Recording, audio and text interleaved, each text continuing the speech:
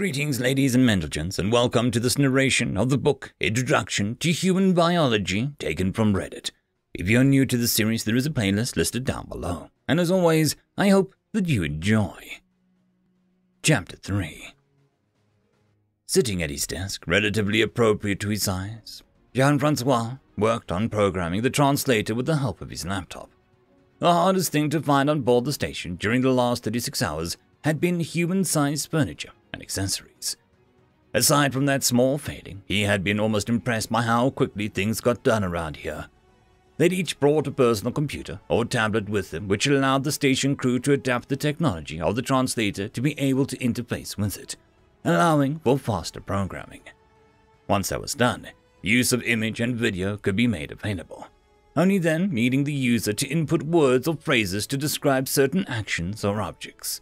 It seemed there was already some kind of library of information, gestures, concepts, and actions that merely needed defining. Like a complex book for children, where pictures corresponded to a word at the bottom. It started off simple enough, showing examples of one object in various settings and increasing numbers in order to establish a number system. Manually inputting numbers up to 1,000 was long and boring, but necessary. Jean-Francois wasn't even sure that 1,000 would be enough. He'd have to add more to it later. Where it stopped though? Billions? Billions?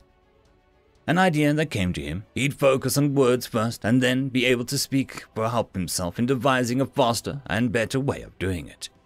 Obviously, there would be some words lost in translation or ideas that would be unknown, but the translator would work well enough to communicate. Updates and more words could always be added later. Jean-Francois was almost done putting the finishing touches on his translator when someone sounded the interrupter button at his door. He stretched as he got up, the joints of his body creaking softly as a low gravity. Staying hunched over as he programmed it was starting to get monotone, and he welcomed the distraction. With his translator at the ready, Jean-Francois equipped it to his right ear and then went to open the door. Laying his hand on the nearby panel, which detected his DNA and allowed for locking and unlocking.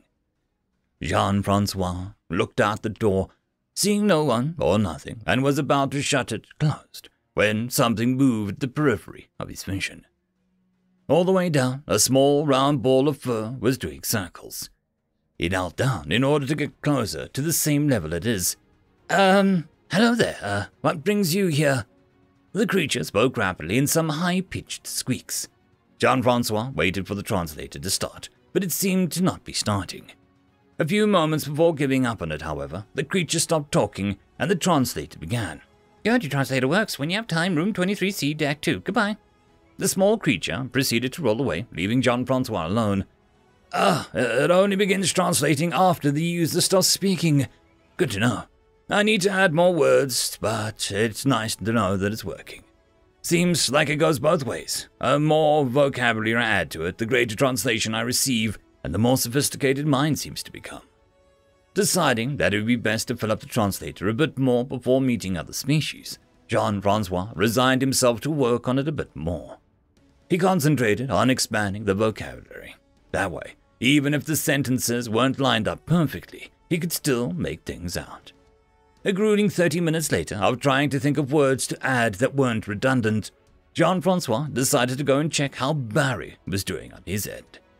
Their rooms weren't very far, simply across the corridor and around the corner. Jean-Francois sounded the bell-like mechanism, alerting Barry to his presence. It did not take long as Barry opened the door and greeted Jean-Francois with his traditional greeting. Hey man, what's up? Jean-Francois slightly cringed on the inside. He'd hoped that Barry would be more professional. Although on second thought, did aliens really understand human culture and would know what is proper and isn't?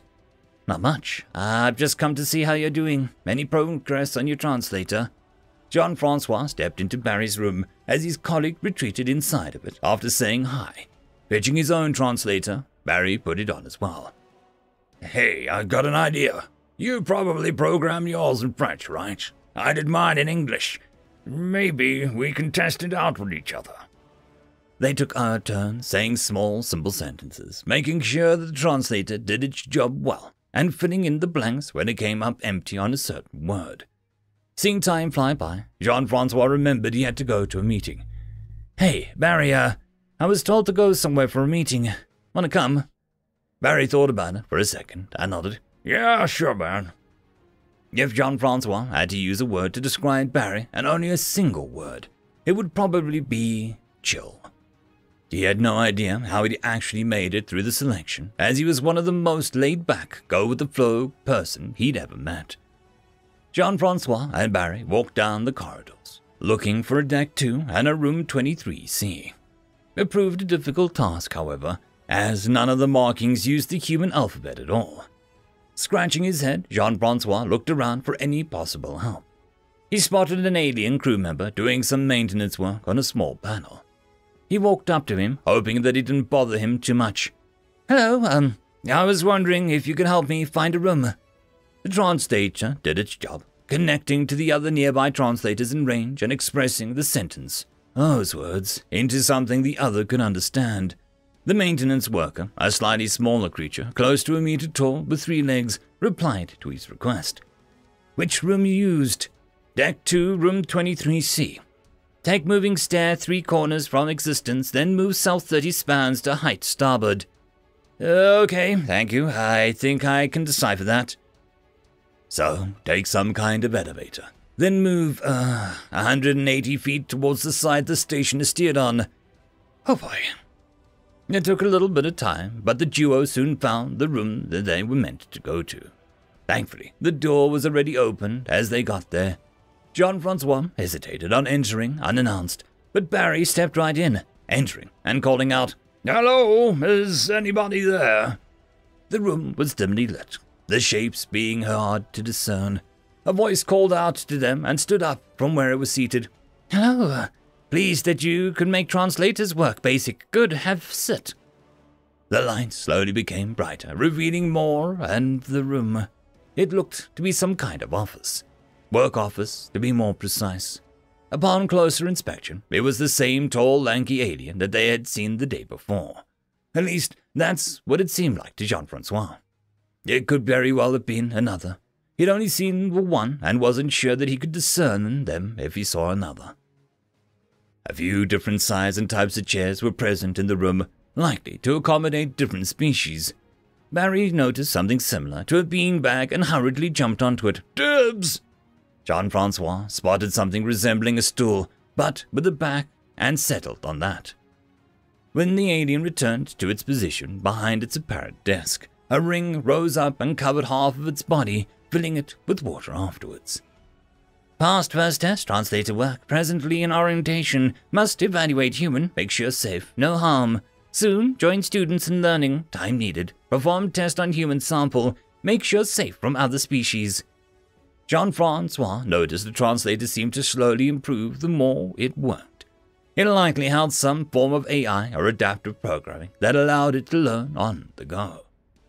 "Other human also passed test. For you human minutes before you, first time sample species all finish work so quick. Human good potential, already spent time at academy, back on world." "Thank you for the compliment.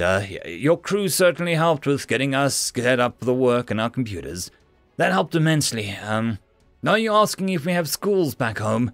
"There's a few levels of schooling, yes, sir. We were about to enter college or university before coming here." The alien's colors changed from green to blue to a more subtle teal and yellow combination. Its demeanor seemed happy. "Ooh, new word, college, university, delicious. It designates specific learning, advanced learning, yes, good description. Most other species only teach the special few. Resources not wasted. Human different, different good, different better. For my species, speech is pleasure. Vibrations help us. Most of us work with translating and being diplomats." Barry and Jean-Francois sat, mesmerized by the dialogue.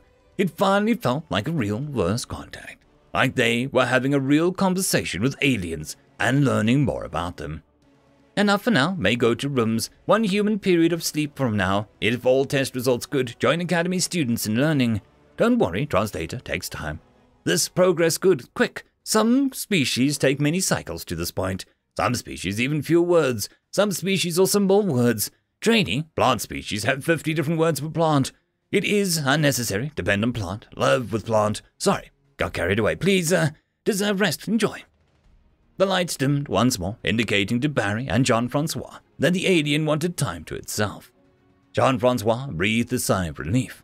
He'd been so stressed out about everything was working out all right. They parted ways and headed back to their rooms on their own. If what the alien was telling them was right, the next morning life was about to get very interesting again. Meanwhile, on the other side of the station, a certain Lysona lay in a bed of coins, a tradition dating back millennia, reading her copy of the human internet on her handheld device. She'd heard from her father that there had finally arrived about 36 hours ago. Her tail danced happily side to side as she heard the news.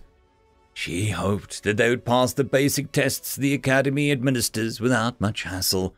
Judging from what she could read of them, they should have a good grasp of the basics. One thing in particular, however, piqued her interest. She had managed to find some material on dragons, as they called her race on the internet there, but most of the information was inaccurate. There was, however, some information that was scarily very accurate. How would the humans know about dragons? This was essentially first contact for their species. Or was it? End of chapter. Just a quick shout out to the T5 peeps. Bob the Dragon, Cat Crab Lobster, Data Magnet, Dark Machine, Bezic, Try Again 95, Fudic Yol, Astrea the Dreamer, Casper Arnholtz, Cam Maxwell, Ithilia, Meridian 117, and Jordan Bucksmorm. Thank you very much. And that, my friends, concludes this video. I hope that you enjoyed. There are links down below, both to support this channel and for the author of this fiction. Anyways, I hope you all have a fantastic one, and I'll see you next time. Cheers.